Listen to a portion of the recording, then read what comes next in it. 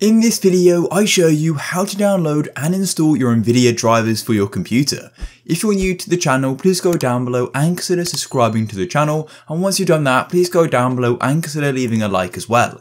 And please do watch this video right until the end for the full steps, and let's go and get straight into this. I'm now on my desktop and let's go and continue with this. So when I go and right click, as you can see, I go and have this option for the NVIDIA control panel, and I have all of my drivers fully installed and want to show you exactly how you can do this as well. First thing we need to go and do is make sure we know the exact model of the NVIDIA graphics card we have. So in order to do that, all you need to do is right click on your Windows icon, and then you want to go and locate Device Manager just here, go and click here.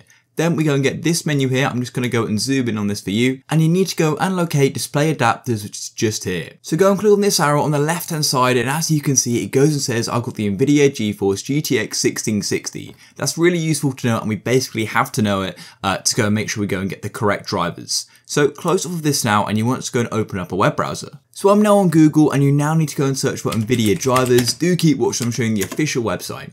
There we go, and then what you want to do is make sure you go and see nvidia.com or nvidia.co.uk. It's the official site. So wait for it to load, and then all you want to do is move down to manual driver search. So for under product type, go and type in yours. So mine is personally a GeForce one. When it comes to the product series, as we just located, mine was a GeForce 16 series.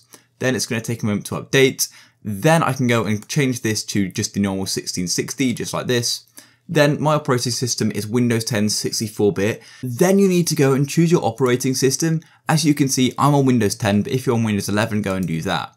For the language, that's up to you, but I am English and I'm in the UK, so I'll use that. And then for the download type, I recommend just having all, just like so, and then go and click Start Search. Then there's going to be a loading screen, and you want to then scroll down to driver results. And as you can see, you want to go and make sure you get the most recent GeForce Game Ready driver. As you can see, this is the latest version, and it was released on the 22nd of March. This is probably going to be different for you because you're probably watching this video at a later date. Then go and click on Get Download, just like so, and it's going to take a moment for this to load, and you then need to go and click on Download Now.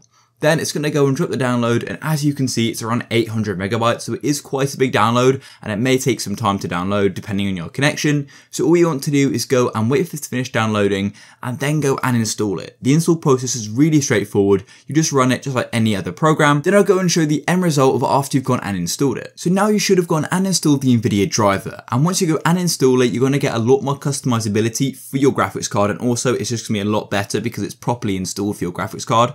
So all you want to do is come to the magnifying glass and go and search for NVIDIA. And as you can see, we've gone and got GeForce Experience and the NVIDIA control panel. So if I go and click on Experience, we're going to get this really useful menu, and you can go and customize games, and you can also go and click on settings as well. And there's a ton of stuff you can go and use. For example, stuff like screen recording and other things like that as well. And if we go and search for NVIDIA again and go and choose the other option, we've also got the control panel. And in here, you can go and customize everything from 3D settings to display to video. And as you can see, I'm just in the resolution section right now, and you can go and change the refresh rate and the resolution as well. So there we go, guys. If you did find this video useful, please go down below and consider subscribing to the channel. Leave a like for more. Peace.